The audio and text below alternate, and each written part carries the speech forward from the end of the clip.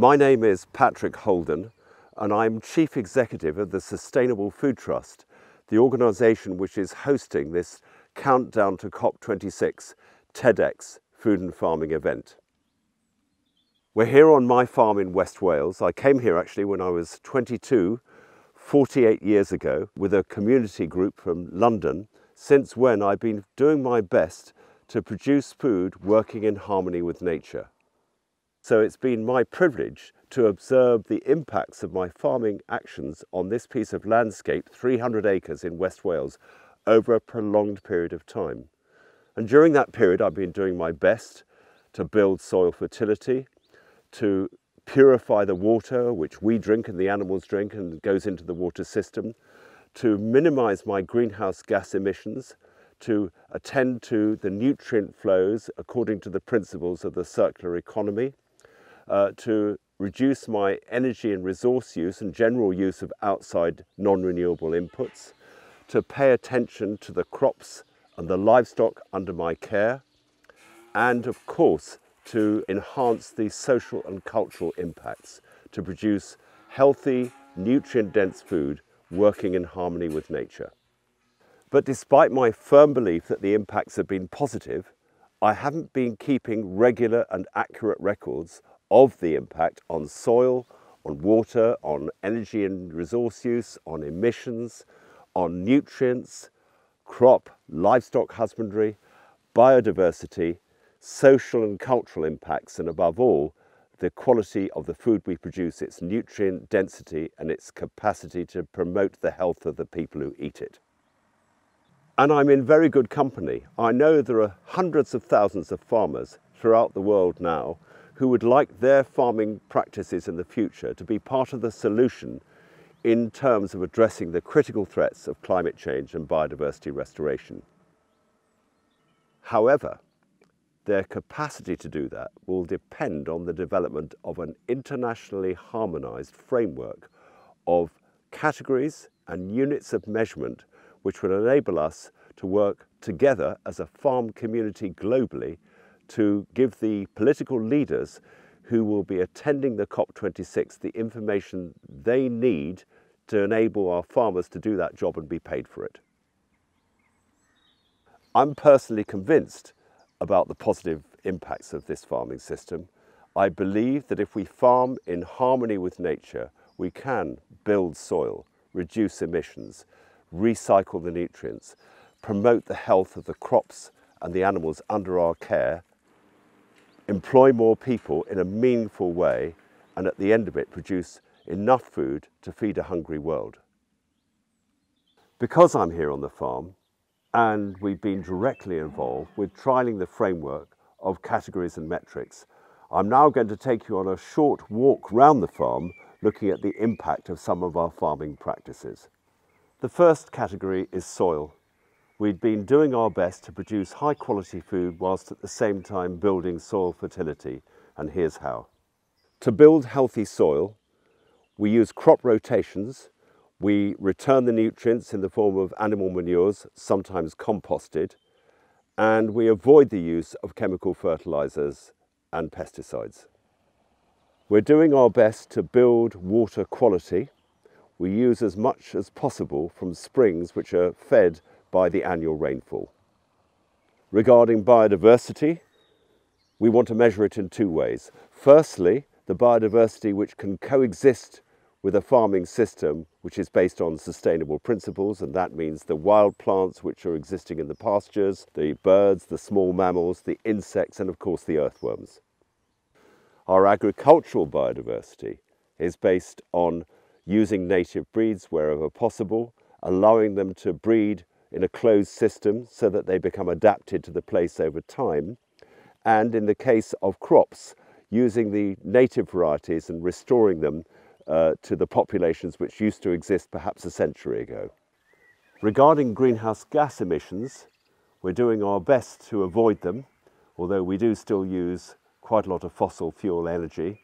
We don't use nitrogen fertilizer, and we've covered our slurry store to make sure that we reduce the emissions coming from the animal manures. We are doing our best to cut down our fossil fuel consumption. but we have installed solar PV and solar thermal on the roofs of our farm buildings.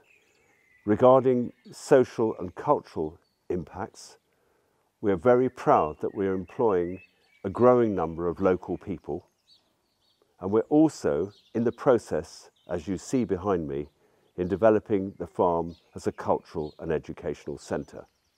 We believe that the future of farms needs to involve people coming to visit, whether it's school children, farmers learning better practices, or social and cultural events, and we hope that this threshing barn will provide a stage for that. This is our milking herd of 80 cows. All of them, or just about all of them, are descended from the original herd of 30 animals which we purchased in 1973, 22 of them from Scotland and 8 from Sussex. And on the left here are the dairy cows, mostly in milk, and on the right are the in-calf heifers. And what is interesting, I think, about choosing native breeds and then allowing them to be bred to get used to the farm over time is that they adapt epigenetically to the unique ecosystem of this place, the climate, the soils, and everything about it.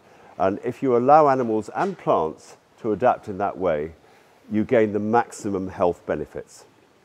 Our aim with this dairy system is to try to feed all the cow's diet from grass, clover, silage, hay, or grain grown on this farm. And we're not quite there. We're probably all the way there with our forage, our hay, our grazing, and our silage, and about 50% of the way there with our grain. We grow oats and peas as part of the rotation. And what we find is that the cattle prefer to eat homegrown feed, and as a result of looking after them and loving them, they get really healthy, as you can see.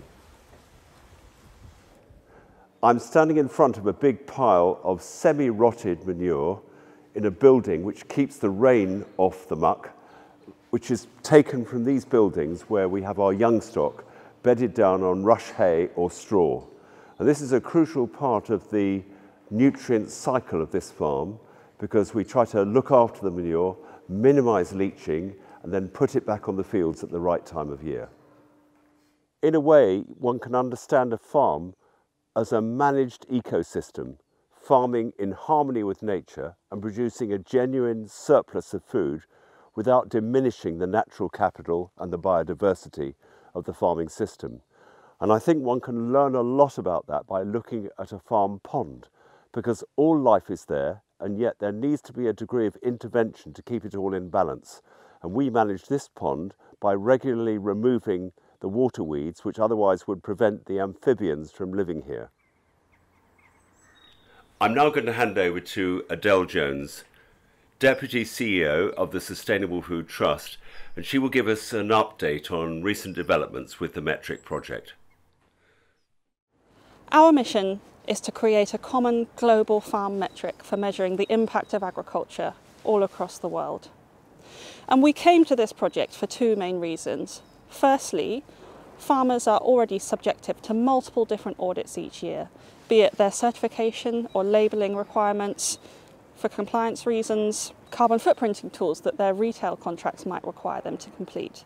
And whilst these are all well and good, they're all measuring very similar things in a slightly different way. And that's incredibly confusing for farmers on the ground.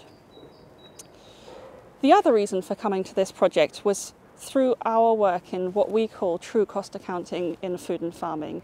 And that basically means measuring the hidden costs, be it positive or negative, of global agriculture.